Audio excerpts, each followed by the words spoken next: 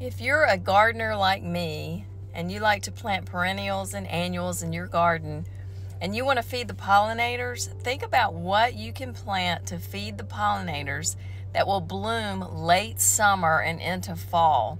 That is so important for our pollinators this time of year.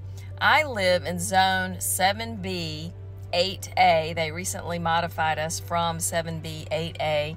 And I love to plant mostly perennials in my garden. I do have some annuals, and I live in Atlanta, Georgia. So I try to plant mostly perennials that can withstand that late summer, all-day sun, heat that'll take me into fall.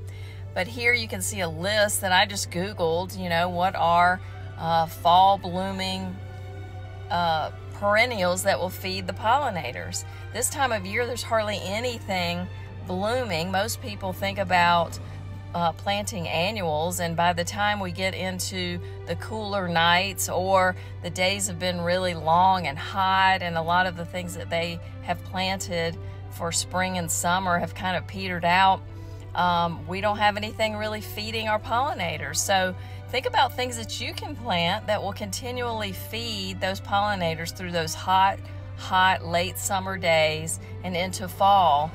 Some things that I have in my gardens, which I love, that are blooming right now, are the asters, the coneflowers. I actually plant some goldenrod. Goldenrod is a huge source of nectar and pollen for honeybees in my area and in a lot of areas right now. Borage is a great little perennial to have in your garden. Bee balm, zinnias. Lantana is considered an annual, but in a lot of areas where I am, it'll come back now as a perennial, and I see pollinators all over my lantana right now. Sunflowers, you can plant those late in the season and those will feed pollinators. Some hardy geraniums, things like that. So when everything else is kind of dried out, think about those things that will be providing some pollen and some nectar. And also trees. If you have space to be planting some new trees, Google what trees are late blooming. We plant trees, we think about trees that are going to be blooming and providing these gorgeous flowers for spring. But we need to be also thinking about how can we feed those pollinators late summer into fall, because that's also important. So think about that as a gardener and maybe as a beekeeper.